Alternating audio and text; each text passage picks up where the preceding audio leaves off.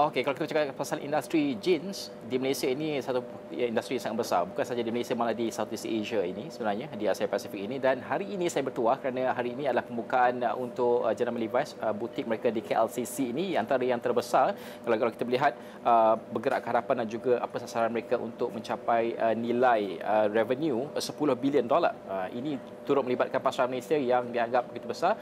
Dan juga kita ingin mengetahui kenapa Malaysia ini pasaran besar, apakah kelebihannya dan juga bergerak ke hadapan. Dan untuk rantau ini, dari segi pasaran jeans ini, saya nak bersama dengan orang kuat untuk Levi's sendiri, iaitu Nuholt Huisamen, Levi's Managing Director of East Asia Pacific, joining us this morning. Nuholt, thank you so much for joining us. Let's start off with the strategic and vision of expansion for Levi's itself. You has been operating larger and more elevated stores across Asia currently. How does Malaysia fit into this strategy, and also what unique opportunities does Malaysian market has to offer? Okay, first of all, thank you so much for having me. Yeah, as you probably have read in the press, it's our ambition to be a $10 billion company. Yes. Our international markets will be a huge part of that, and Malaysia fits into that market section. That's one. Two, part of the strategy to grow towards this $10 billion ambition is our DTC first strategy. And again, this is where this store fits in. So in our cluster, East Asia Pacific, and in particular in Malaysia, we're already far ahead of that strategy. In Southeast Asia, we're probably close to a 90% DTC business. Right. And for the big part of the last decade, a lot of that has got to do with expansion and opening a lot of stores. So in Southeast Asia and in Malaysia, we have a lot of stores. But the next phase, and what this store is all about, is about more quality of doors. So what you see here in this store, we've doubled the footprint. This is now our largest store in Southeast Asia, close to 400 square meters, 4,000 square feet. And that is really to be able to express ourselves as a true denim lifestyle brand.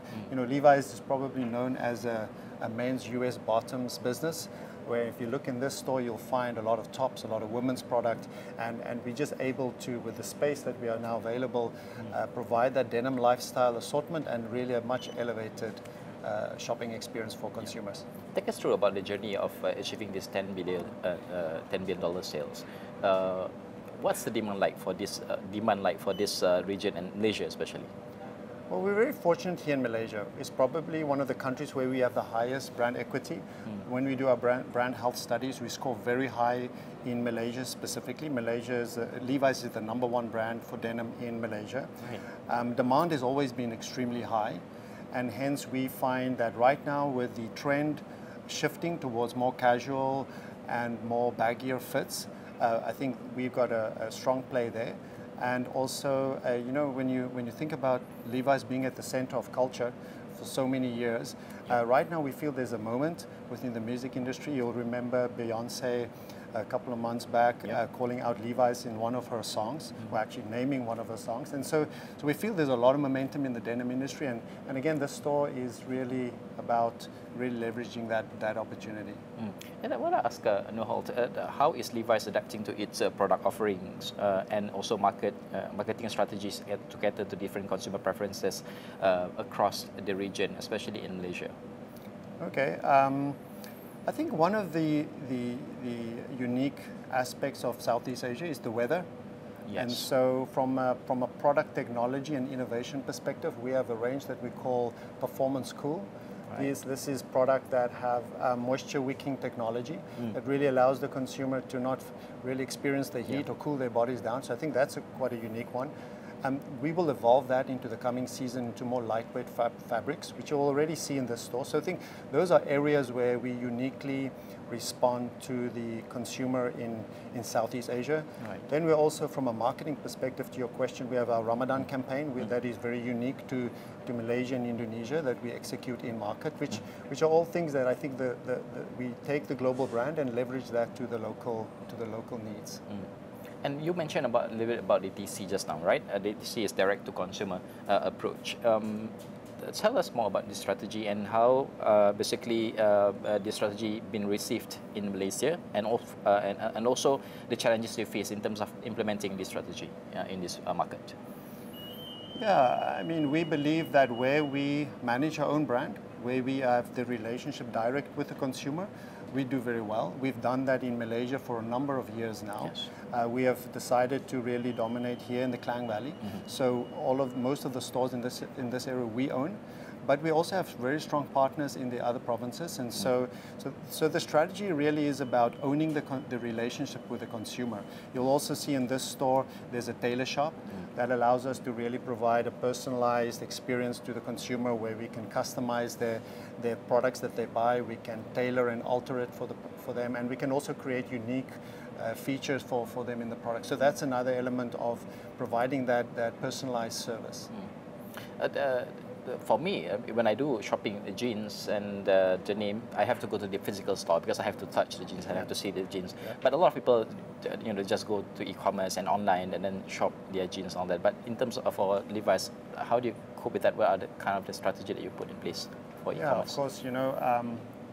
I think the word is omni-channel these days, Yes. right? We know consumers. There's different type of consumers. They search online and they come to the store to buy. Sometimes they come into the store to look and feel and get their size, and then they buy online. So we need to provide both services, correct? So it's a very complementing omni-channel, truly omni-channel experience. We've just recently upgraded our e-commerce platform to provide a more, again, elevated experience to the consumer online. And then together with our stores that are starting to look like this, we believe we can provide a full elevated omni-channel experience. Right. Let's talk about the competition, because the denim market in Malaysia is quite huge in terms of the offerings in the market. How does Levi's plan to differentiate itself in terms of product offerings in the market and still stand proud in terms of the brand that you have built for many years in Malaysia? Yeah. I think you mentioned it there, right? Many years. So one of the core strengths of Levi is heritage, and the other one is quality. So that's a strong two pillars that we differentiate ourselves on. You will find here in the store we have our Levi's Vintage collection. Now what this product's assortment is a Levi's timeline. So since the early 30s all the way through, we have Levi's Vintage collection that's replicas of the old jeans we used to make over this period of time. Yeah. We feel that we see that this part of the collection is one of our fastest growing assortments, and so consumers are telling us that they're still voting for heritage. Yeah. And the other one is quality, right? When we think about today's fast fashion, we're the opposite of that. We believe that buy better quality and wear it longer. Yeah. I think that is our commitment to sustainability, and also our consumers' opportunity to be to the planet by wearing a product that's of better quality. Right. Tell us more about the emerging consumer trends that you see currently and moving forward in Malaysia especially. Well, the biggest trend, as I said earlier, is what we see, the shift from more of the taper and slim legs, Right. to the more baggier and looser legs. And that's, by the way, true for men and women. So we saw a huge shift in that trend from literally last year to this. And as you'll see in this store, there's a lot of baggy and loose fits around. And that, I think, is a huge opportunity for us to provide that consumer an opportunity to buy a new pair of jeans. So I think that is probably one of the biggest shifts. And as I said earlier, being at the center of culture, there's a lot of denim news in the music business, in K-pop. You see a lot of influencers talking about denim. So I think we're going through a real pivotal moment in denim. True. And I think Levi's is absolutely perfectly positioned to take that opportunity. Yeah. Let's talk about my final question. So let's talk about the sustainability, because Levi's has their strong commitment for sustainability. Can you share with us some of the key sustainability initiatives being taken, implemented in Malaysia from Levi's? Yeah, I think the fundamental part of sustainability for a brand of Levi's is the aspect of quality. Right. Right. As I said to you, our motto is buy better, wear longer.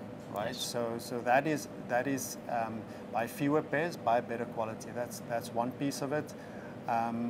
We also try to educate our consumers in terms of water usage. That's actually one of the biggest factor when it comes to sustainability, is when the consumer takes the product home and they use it in their house and they wash their product, the jeans every day, that's a huge drain on the water consumption on the planet. And so we try to tell people, you know, you don't have to wash your jeans. If you have a good quality pair of jeans, you don't have to wash it every day. Yeah. There's other ways to take care of your jeans and that way take care of the planet. All right. Nuholt, thank you so much for joining us, Thank you so much. and all the best for Levi's, especially for Malaysian market and also Southeast Asian market. Itu adalah berkaitan dengan pasaran di Malaysia ini. It's very interesting. Kalau siapa yang belum sampai ke store ini, di branch ini, di KLCC ini, dia makin besar. Kalau sampai sebelum dia kecil, dia sekarang dah besar.